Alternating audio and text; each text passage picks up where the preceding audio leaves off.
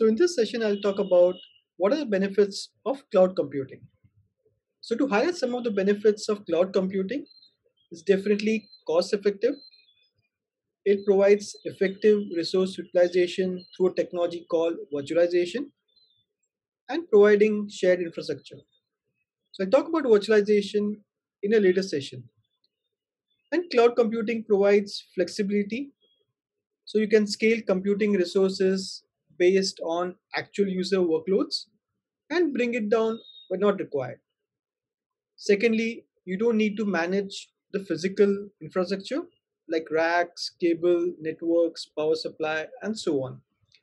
And the cloud provider have also optimized the data center in terms of cooling efficiency, water management, and they also leverage renewable energy for power efficiency.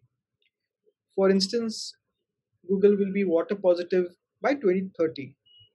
They will restore 120% of the water they consume on average across the offices and data center.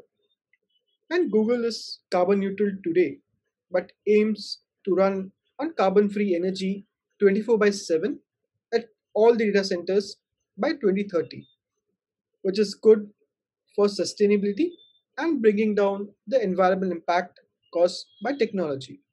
So, with all the benefits that cloud provides, do you think all businesses run on cloud? So, let's check out the answer in our next session.